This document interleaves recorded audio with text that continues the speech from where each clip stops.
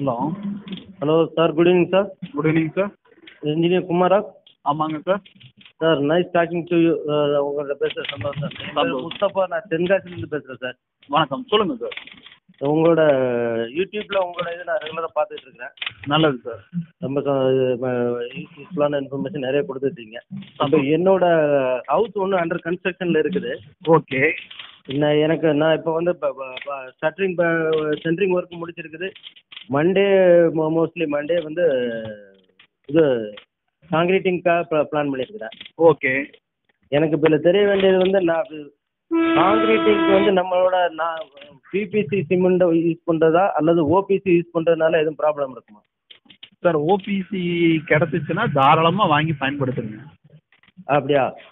ஆமாம், ஏன்னா ஓபிசி கிடைக்கிறது கஷ்டம்ங்க. சரி.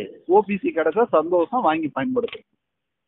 நான் மற்ற என்னோட கன்ஸ்ட்ரக்ஷனுக்கு மற்ற பிரிட்ஜ் ஒர்க்குக்கு எல்லாத்துக்குமே எனக்கு ஓபிசி பாகிஸ்தான்லேருந்து வரக்கூடிய இப்போ மேப்பிள் லீஃபு அந்த சிமெண்ட்டு கிடைக்குது, அதை வச்சு தான் இது பண்ணிட்டு இருக்கிறேன். லக்கி இதெல்லாம் போட்டுக்கிட்டு இருக்கிறேன். இப்போ மேலே காங்கிரீட்டிங் வரும்போது ஒருத்தர் திடீர்னு எனக்கு ஒரு சந்தேகத்தை கிளப்பிட்டாரு. ஓபிசியில் வந்து நிறைய இந்த லைமு அந்த மாதிரி ஐட்டங்கள் இருக்கும், அது வந்து நிறைய கிராக் விடும். பிபிசின்னு நம்ம யூஸ் பண்ணக்கூடிய இதில் வந்து பிளேயர்ஸ் பேஸ்டு, அது நல்லா இருக்கும் அப்படின்ற மாதிரி அவங்க சொல்கிறாங்க. பட் அவங்க சொல்கிறதுல எனக்கு நான் அவ்வளோ அக்ரி இல்லை, எனக்கு நான் சாட்டிஸ்ஃபை ஆகலை. இல்லை சார், அதாவது முழுக்க வந்து அந்த சிமெண்ட்டுங்கிறதே வந்து சுண்ணாம்பும் களிமண்ணும் சேர்ந்ததுக்கு பேர் தான் சிமெண்ட்டு. கரெக்டு.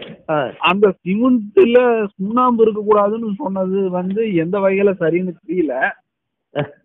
ஆனா உண்மையில வந்து சுண்ணாம்பு இருந்துச்சுன்னா அந்த சுண்ணாம்பை ஆத்துறதுக்கு, அதாவது தண்ணியோட மிக்ஸ் ஆகும் போது ஹீட் ப்ரொடியூஸ் ஆகும்.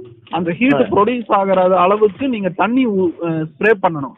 நீங்க வந்து இப்ப காங்கிரீட் வந்து இப்ப நீங்க போட்டுட்டு வரீங்கன்னு வைங்களே, சரி, ஒரு 1000 ஸ்கொயர் ஃபீட் இருக்கிற காங்கிரீட்டை ஒரு கார்னர்ல இருந்து அவங்க போட்டுக்கிட்டு வருவாங்க மேல.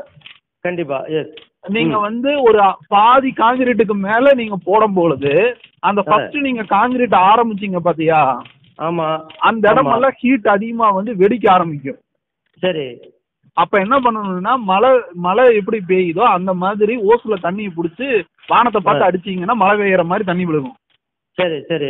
அந்த மாதிரி தண்ணி விட்டுட்டீங்கன்னா அந்த தண்ணி வந்து அந்த ஹீட் ஆகிற போது வரக்கூடிய கிராக்கை வந்து அவாய்ட் பண்ணிடும். ஓ ஓ சரி, ஓகே ஓகே.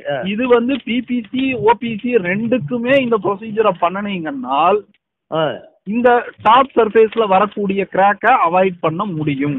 அவாய்ட் பண்ணிடலாம். ஓ, வெரி குட் வெரி குட். சரிங்களா? நீங்க வந்து 1000 சதுரடிக்கு காங்கிரீட்னா எல்லா வேலையும் முடிச்சுட்டு அடுத்த நாள் வந்து தான் தண்ணி அடிப்பீங்க. அப்படித்தான் நான் ரெகுலரா பண்றது எல்லாருமே. அடுத்த நாள் வந்து நீங்க தண்ணி அடிச்சீங்கன்னா தோசைக்கல்ல நல்லா காய வச்சுட்டு மேல தண்ணி ஊத்துனீங்கன்னா டம்முன்னு சவுண்ட் கேட்கும் பாத்தீங்களா தண்ணி ஊத்துனா. கரெக்ட்.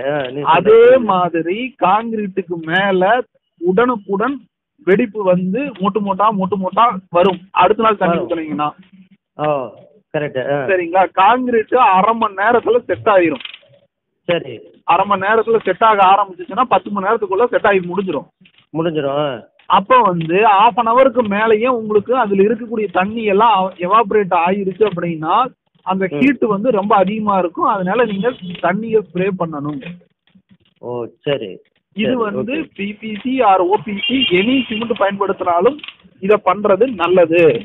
ஓ சரி சரி. மழை காலத்துல அதாவது மோடம் போட்டிருக்கு, வெயில் அதிகம் இல்லைங்கும் போது இந்த தண்ணியோட தேவை பெருசா இருக்காது. சரி. மழையே இல்ல அப்படிங்கும் போது வந்து அந்த இடத்துல என்வரான்மெண்ட் ஹீட் அதிகமா இருக்கும் பொழுது இந்த பிரச்சனை வேகமா கண்ணுக்கு தெரியும். சரி சரி, புரியுது. இதுதான் இயல்பே ஒழிய இந்த சிமெண்டா அந்த சிமெண்டானா நீங்க வந்து ஓபிசியில வந்து நம்ம லைமை வந்து குறைக்கிறதுக்காகவும் கிளேயை குறைக்கிறதுக்காகவும் தான் நம்ம பிபிசிங்கிற இதுல அந்த பிளையர்ஸை சேர்த்துறோம். ஆட் பண்றோம். கரெக்ட். அதை சேர்த்துறதுனால என்னன்னு கேட்டீங்கன்னா ஸ்ட்ரென்த் அந்த பிளையர்ஸும் பிற்காலத்துல வந்து அதுவும் சிமெண்டா மாறிடும். அது சிமெண்டியஸ் மெட்டீரியலா மாறிடும். சரி. ஸோ அதெல்லாம் கொடுக்கக்கூடிய ஸ்ட்ரென்த் எல்லாம் உண்மைதான். லேட்டரா வந்து ஸ்ட்ரென்த் அதிகப்படுத்தி கொடுக்க போகுது. இதுவும் வந்து உண்மைதான், இல்லைன்னெல்லாம் சொல்லல. சரி. நீங்க பண்ண ஸ்ட்ரென்த் இன்க்ரீஸ் ஆகும். பிபிசியில் ஆகும். ஆனாலும் ஓபிசி கிடைச்சிச்சுன்னா தாராளமா ஓபிசி பயன்படுத்துங்க. ஓபிசி அளவுக்கு பியூரான சிமெண்ட் கிடையாது. பிபிசிங்கிறது வந்து கலப்பட சிமெண்ட் தான். கலப்பட சிமெண்ட் கரெக்ட். ஏன்னா நம்ம செலவை குறைக்கிறதுக்காக தான் நம்ம பிளையாஸை உள்ள கலந்துக்கிறோம். ஓபிசியோட சிமெண்டோட காஸ்ட்டை விட பிளையர்ஸோட காஸ்ட் குறைவு. சரி, அதனால அதை உள்ள கலந்து பண்றோம். சரி, வேற எந்த பெனிஃபிட்டும் கிடையாது அதுல சார். பெனிஃபிட்டுங்கிறது வந்து நீங்க ரெசிடென்சியலுக்கெல்லாம் பெரிய பெனிஃபிட் கிடையாது சார். இல்ல, நான் பெனிஃபிட்னு அதை சொல்லல. அதாவது ஹீட் ஆகிறது செட் டிஃபரன்ஸ் ஒன்றும் கிடையாது. இல்ல சார், செட் ஆகிறது கொஞ்சம் லேட் ஆகும் சார். நீங்க பிளையாஸ் நீங்க போடுறதுனால செட்டிங் டைம் வந்து கொஞ்சம் லேட் ஆகும். ஓபிசி வந்து வேகமா செட் ஆகி போயிடும், குயிக்கா செட் ஆகும். கரெக்ட். சரிங்களா? அதனாலதான் பிளையாஸ் கலந்த சிமெண்ட் காங்கிரீட்டுக்கு பயன்படுத்தினீங்கன்னா அது உடனுக்குடன் இந்த வெடிக்கிற பிரச்சனை எல்லாம் வேகமா வராதுங்க. இப்ப நீங்க தண்ணி ஆத்துறீங்க பாத்தீங்களா, அந்த தண்ணி ஆத்துலீங்கன்னா வெடிக்கும், வேகமா வெடிக்கும். சரி, லைம் அதிகமா இருக்கும் போது ஹீட் அதிகமா ப்ரொடியூஸ் ஆகும். அதுக்கு நீங்க தண்ணியை நீங்க ஊத்திட்டீங்கனாலே அந்த ஹீட்டை குறைஞ்சு போயிருது. நீங்க அப்புறம் ஏன் அவ்வளவு பிரச்சனை பண்ணணும்? ஓகே, அது நல்லா இதுதான். இமிடியேட்டா அதாவது ஃபர்ஸ்ட் ஒரு ஏரியா போட்டு முடிச்சு அந்த ½ அன் ஹவர்ல வந்து அது வாட்டர் கிளியர் பண்ணிடணும், வாட்டர் அடிச்சிடணும். வாட்டர் வந்து நீங்க பைப்பை பிடிச்சி ஊத்துனீங்கன்னா குழி விழுந்துரும். மழை பெஞ்ச மாதிரி வாச தொளிப்பாங்க பாத்தீங்களா, ஸ்ப்ரே பண்ற மாதிரி பண்ணணும். எஸ் எஸ் எஸ், ஸ்ப்ரே புரியுது. மாத்திரம் அது கரெக்ட்.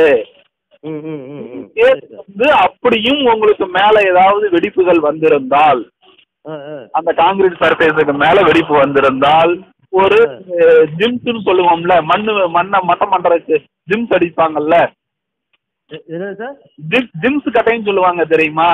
ஜிம்ஸ் கட்டை, ஆமா, மேல இது போடுறது, மண்ணை பேக் பண்றதுக்கு.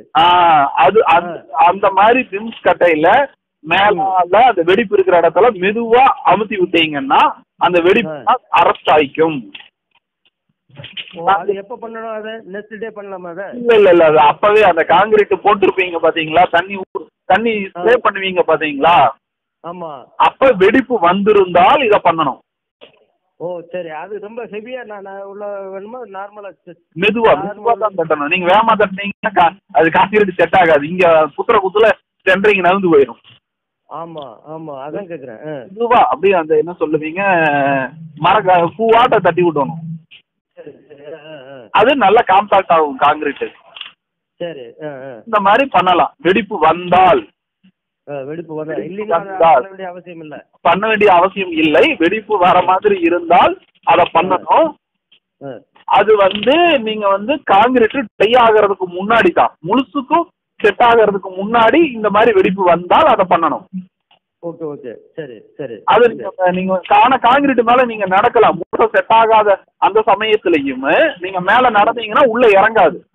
அப்கோர்ஸ், அது கரெக்ட் தான். ஒரு 2 மணி நேரம் 3 மணி நேரம் ஆயிருச்சுன்னா அந்த காங்கிரீட் மேல நீங்க நடந்தீங்கனாலும் உள்ளேயும் போகாது, ரெண்டாவது நகராது காங்கிரீட். செட் ஆயிடும் அந்த டயத்துல. அந்த டயத்துல தான் நான் தண்ணி ஸ்ப்ரே பண்ண சொல்ற டைம். Okay okay. மேல நடக்கிற மாதிரி இருக்கணும். நீங்க காலை வச்சீங்கன்னா டபக்குன்னு உள்ள போயிடும் அப்படின்னா அது செட் ஆகலின்னு அர்த்தம். வெடிப்பு எப்ப ஃபார்ம் ஆகும், எப்ப ஹீட் ப்ரொடியூஸ் ஆகும்னா சுத்தமா தண்ணி ட்ரை ஆனதுக்கு பின்னாடி தான் அது ஆகும். அப்போ அந்த டயத்துக்கு தான் தண்ணி அடிக்கணும். அந்த டைமுக்கு தான் தண்ணி அடிக்கணும். அப்போ ஒரு ஏரியா போட்டு வச்சு ஒரு ½ அன் ஹவர் 45 மினிட்ஸ் இல்ல சார், ஒரு 2-3 மணி நேரம் கழிச்சு கூட நீங்க அடிக்கலாம். அப்ப 2-3 மணி நேரத்துல வந்து இந்த ஏறக்குறைய ஒரு 1000 ஸ்கொயர் ஃபீட்ல ஒரு 50% போட்டு முடிச்சிருவாங்க. அதான் சொல்றேன். அதான் 50%க்கு மேல போகும்போது அந்த முதல்ல காங்கிரீட் போட்டதுக்கு அடிக்கணும்னு சொல்றேன். ஓகே, நீங்க சொல்லக்கூடிய கால்குலேஷன் கரெக்ட். அந்த ஒரு மேக்ஸிமம் 3 ஹவர்ஸ்ல வந்து அந்த ஒரு 500 ஸ்கொயர் ஃபீட் முடிஞ்சிடும். 500 ஸ்கொயர் ஃபீட் அந்த பக்கம் போகும்போது இதுல நம்ம வாட்டர் ஸ்ப்ரே பண்ண ஆரம்பிச்சிடலாம். ஆமாங்க ஆமாங்க. சரி, நீங்க சொல்ல ரொம்ப நல்ல ஐடியா சார். பண்ணுங்க ரைட் சார். நான் ஓபிசி வாங்குறதுல வந்து எனக்கு எந்த ப்ராப்ளம் கிடையாது, நீங்க கன்ஃபார்ம் பண்ணி எனக்கு ரொம்ப சந்தோஷம் சார். போடுங்க சார், ஒன்றும் தப்பு இல்லை. Thank you sir, thank you very much. நன்றி சார், நன்றி. So nice talking to you. Thank you.